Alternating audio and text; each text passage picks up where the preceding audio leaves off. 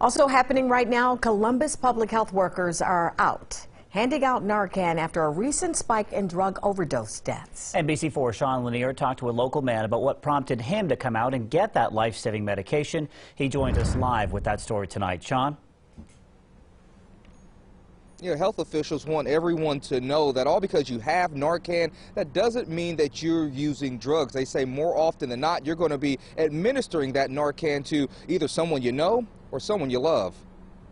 You have to stick it in their nose, pump it in there. Free Narcan and training on how to use the medicine is the first big push from health officials in Franklin County. And for Eamon Tracy, it was unexpected, but needed. I hadn't planned on it, but once I heard about it, it definitely resonated. Just lost a friend last week. He says she was one of the 29 people who died of suspected overdoses from January 29th to February 9th in Franklin County. It happened while he was in California visiting friends. If there's anything that could have been done by anyone, I figure it can't hurt.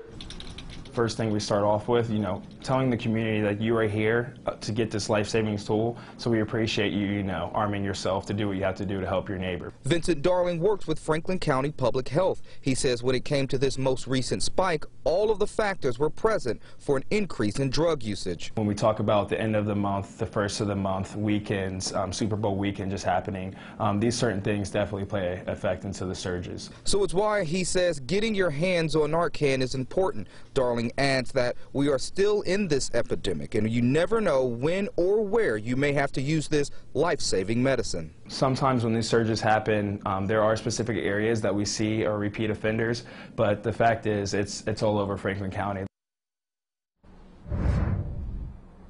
And Franklin County Public Health, which is on Broad Street, they will be handing out free Narcan and also providing training for the next 2 weeks. They say this is something that they usually don't do, so we wanted to put that information out for anyone who believes that they will need Narcan soon. Local for you in Columbus, Sean Lanier, NBC4. All right, Sean, thank you.